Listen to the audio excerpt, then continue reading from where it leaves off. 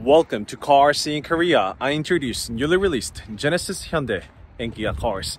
And the car I have behind me today is Kia EV6 GT, the most powerful GT and also the most powerful Korean production car. Ready? Yeah. And I want to give you 5 things that you probably didn't know about this EV6 GT. And how would I know? Well, I've been test driving this car for the past few days. I thought I would get used to this power by this time after putting about 700 kilometers on this car. Trust me, you don't get used to this power. And I put about 700 kilometers on this car. And I could say that I found a few things about that car, so let's get to it. Today's video is sponsored by SBA of Seoul, Korea. After the mayor enters, I'll go inside and show you all about today's event. 열정적으로 모여서 환영도 해주시고. The first thing I have is not actually visible from the outside, so let's actually go and pop the hood because it's underneath the engine bay. I know it's not engine bay, it's motor bay, maybe. And tell me in the comment below if you know what they should be called. Well, a little hint, there are 2 of them. This strut braces that are found, one on the left and also one on the right. That actually adds the extra rigidity to the chassis, and also the feedback from the steering wheel is really important on a high performance car like this.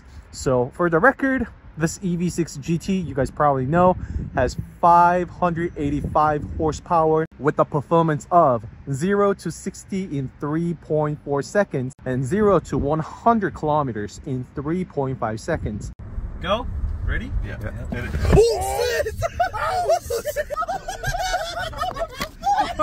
And that is just on the paper. Actually, a YouTuber here in Korea managed to pull this car under 2.999 seconds. Any YouTuber who test driven this car was able to come under 3.5 seconds for 0 to 100. All right, so getting back to the point 1, that is for the extra steering rigidity. And it's not the strut bar that we know of that connects these 2 together, but that brace alone is actually good enough of a technology to increase and upgrade this EV6 GT. And just so you know, Hyundai Motor Group actually introduced that first on Elantra N. And that technology is brought straight to EV6 GT. How was this car able to do 2.999 seconds? That is with a little bit of a secret that I will show you inside. You actually have to put in a secret command for that. And let's go inside. What that is, or how that was all possible, is you actually have to put in like a secret command, fire up the car, put the power in, go into the GT mode, press hold the VDC, so the VDC gets completely turned off. It says traction and stability control disabled. And next is press in the brake pedal quite strong, pull both of the shifters towards you, and there we go. It says drift mode activated. And the drift mode actually allows the most slip and also at the same time the grip. The most slip, and how is that the most grip? But bear with me, it's going to be the 3rd point. I'll be explaining it to you. But that is the 2nd point. There is the drift mode, and that's how you go into it. Let me show it to you one more time because sometimes it just gets really confusing. Going to any other mode, of course the drift mode goes away, but the VDC stays on, so beware. I think it works on sport mode too, so let's try it on sport. Go on to the sport, turn the VDC off completely, press it once. It says traction and stability control limited, so that is what that means. But just press it, hold for a few seconds, and traction and stability control disabled completely. Do it again, press in quite strong, pull pedals in, both of it, wait for a few seconds, And there we go, the drift mode activated once again. So it works both in sport mode and GT mode. All right, so let's move on to the third point. So let me explain you about the most slip and most grip at the same time. The third point is not quite visible. Well, it's not actually visible on the outside once again, but the third point is LSC, limited slip control. And that is why and how the car is fastest with the drift mode on. The drift mode actually allows you to, or EV6 GT, to have the full slip on all of each wheels. But that LSC, launch slip control, enables that sweet spot and finds that sweet spot for the maximum grip and stability, pulling out the best 0 to 60 time of 2.999 seconds. And I've test driven this car in all different modes, eco, normal, sport, and GT mode, of course. But the drift mode, when it's enabled, you can actually get the most grip out of each wheel. Keep in mind that drift mode completely disables the ECS, so there is no computer aiding your drive, helping. So engage the drift mode unless you know exactly what you're doing and what you want to do. Perhaps when you want to do the drift, right? I think I've given you too much of the front look, so let me give you the rear look too. But the differences are just so subtle. However, there is one. The rear diffuser, the vertical ones, also the reflector as well. And don't forget about that GT badge. Well, so that being said, the fourth point is, with that drift mode and all, this EV6 GT is able to pump out 1.36 G to the driver. And that is flickering like crazy.